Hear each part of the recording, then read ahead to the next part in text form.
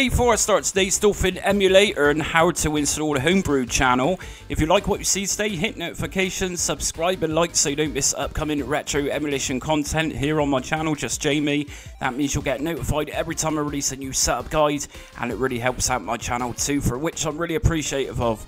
So we're not actually looking at in-depth Dolphin emulator Wii setup guide today. If that's what you're after and you're looking to set up controllers to emulate Nunchuck in Wiimote, I'll leave the link in my description for a setup guide for that one. But today we're exclusively focusing on treating this like a real physical Wii. So we're going to be using the Open Homebrew channel for this and the latest stable release of Dolphin, which I've already downloaded. So to do this, we're going to open up dolphin.exe. As you can see, next to my Dolphin folder, I've got a WAD file for the Open Homebrew channel 1.1.5. So what we're going to do then inside the Dolphin, install the Wii menu through Dolphin. So to do this, we're going to go to Tools. And if we then go down to Perform Online System Update, I'm going to select Europe for this. Connect to the internet and perform an online system update, yes. And we're just going to wait for this one to update.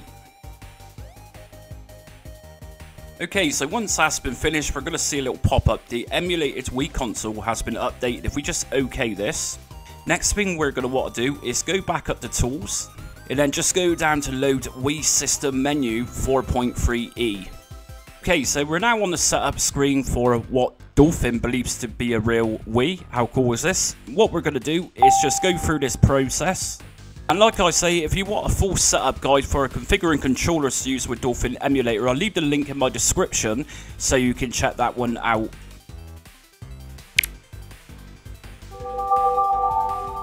Okay, so we're now inside of the Wii system menu, as you can see. So now we've got this set up, what we're going to do is just close out of here. So, do you want to stop the current emulation? Yes. And this time I'm going to install the Homebrew channel. So once we got Dolphin open again, what we're going to do is go back up to the Tools option and down to Install WAD.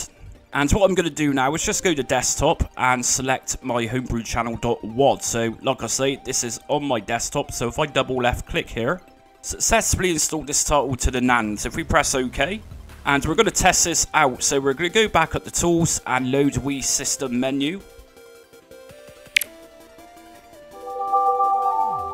And here we go, we can now see the Homebrew channel, which is in my Wii menu.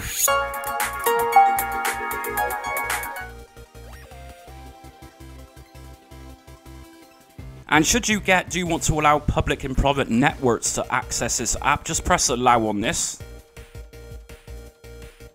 And that's it, but of course the Homebrew channel is actually empty at the moment, but we can add apps to this. So if we just close again outside of the Homebrew channel as well as Dolphin. Okie doke, so next thing we're going to need to do then is actually install the Homebrew browser. So if you're new to this type of thing, then we've got Homebrew channel set up, but we also need to install an app to actually browse apps. So essentially, we're possibly going to be able to run emulators within Dolphin emulator. So what we're going to do to install the Homebrew browser is first of all unzip the homebrewbrowser.zip. So if we just go to open this zip folder, what I'm going to do is just extract the apps and the Homebrew browser guide outside. We can then delete the homebrewbrowser.zip. Now I'm going to go up to the config button just here, and if I go over to the Wii tab, I'm going to go down to automatically sync with folder. Just make sure that one's checked. And SD card file size, if we drop this down, you can put it to how high you want really, it's entirely up to you, but I'm going to leave this to auto and that should work fine. What we're going to do next is just double left click on the SD sync folder so it's highlighted, and if I go to copy that location, I'm then going to open up a Windows Explorer, and from here in the search bar at the top, I'm going to just paste in what I've just copied, and if I press enter to open this, next thing I'm going to do is just minimize that window.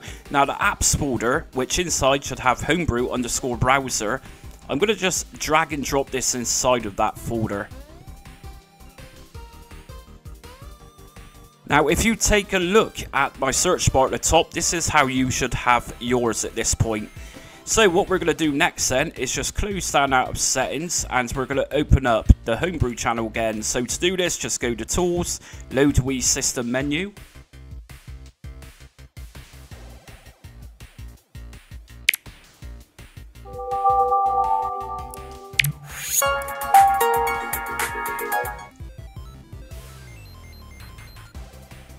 And here we go, we've now got the Homebrew browser. So if I just open this one, and we're going to go down to load.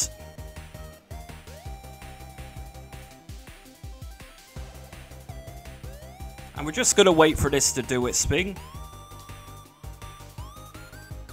And here we go, we're now inside of the Homebrew browser, just like on a real Wii. So what can you do inside of the Homebrew browser?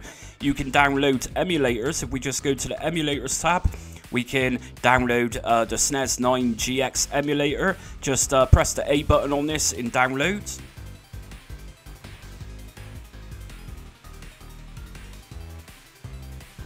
And if I press B to come out, we can also download things like the FCE Ultra GX Nintendo NES emulator. So many different emulators inside the Homebrew browser you can actually download. If we go to the Demos tab at the top just here, we can download various different demos. And to be honest with you, I've not used the Homebrew browser for such a long time. I don't know what's good and what's not, but it's worth playing around with. We also got free games just here. And if we go to the Media tab, we'll have lots of different media apps such as media players and even internet radio. And under Utilities, we're going to have Utilities. So lots of things to do and play with just there. And to view your installed apps, if we just go up to the top just there, view installed apps. Here is the two emulators that I've just downloaded. So if we open up SNES GX, we can delete it from NAND just there. Okay, so I've just closed down Dolphin. So we're going to look at adding some games to emulate through the emulator itself. So to do this, we're going to go back to Config and back to the Wii tab. And we need to go back to the SD sync folder. So again, if I double left click on this one and copy that location, if I open up a browser again and paste in that location, this is going to bring us back to the apps folder. I've then got my two emulators that I've downloaded. So we got SNES 9GX and we also got FCE UGX. We got the Homebrew browser. So what I'm going to do is just create a new folder in here. So right click, new folder. And I'm going to just call this folder SNES Games. Inside of my SNES Games folder, I'm going to drag and drop Sydney Hunter, which if you're interested in a almost full gameplay of this one, I uploaded a guide for that yesterday. So we've now got a folder with some SNES games, or a SNES game. So if we load back up the Wii System menu,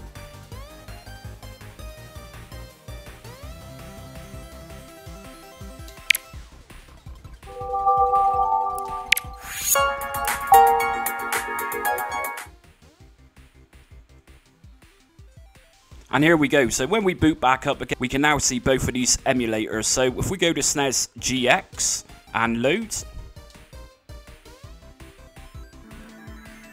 here we go then. So this is the emulator itself, and we're going to open up a game. So we got two folders just here. If we go to up one level and go into apps, SNES games, here is my Sydney Hunter game. If I open this one,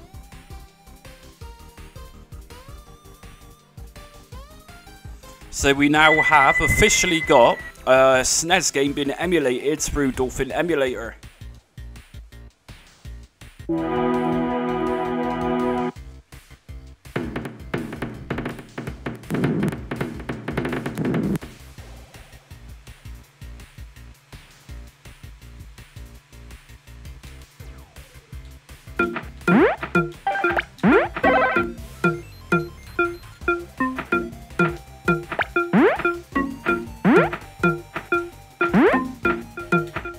And at any point, if you want to exit that emulator, I'm holding down my Xbox button for this, and from here we can go back to main menu and OK, and this is going to bring us back. So we can exit from here.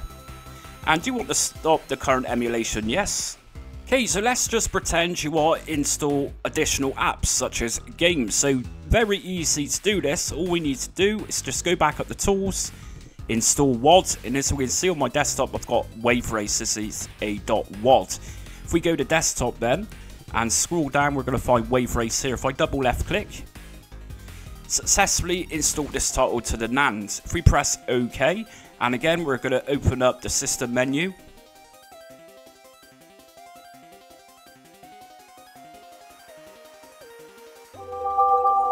And here we go, we've now got Wave Race.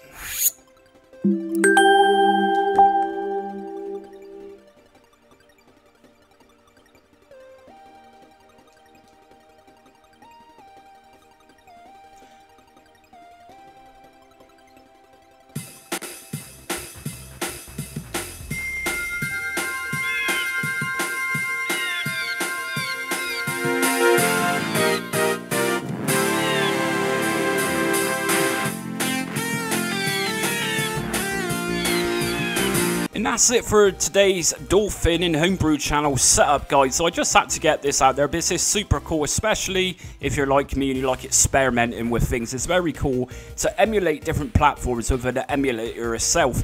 Anyways, check out my Wii setup guides, which will take you through controls, that type of thing. If you like today's video, hit notifications, subscribe and like so you don't miss upcoming retro emulation content here on my channel, just Jamie.